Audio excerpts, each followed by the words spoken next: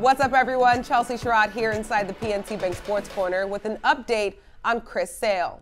Sale is reportedly scheduled to make his major league return against the Tampa Bay Rays on Tuesday. This will be Sale's first start in the majors since the Red Sox Game 6 loss to the Houston Astros in the ALCS last season due to a stress fracture in his right rib cage. After making 3 rehab starts, Sale will be a much-needed boost to the Sox rotation that just sent Michael Wacha and Rich Hill to the injured list and are waiting for Nathan Eovaldi and Garrett Whitlock to make rehab starts for Worcester.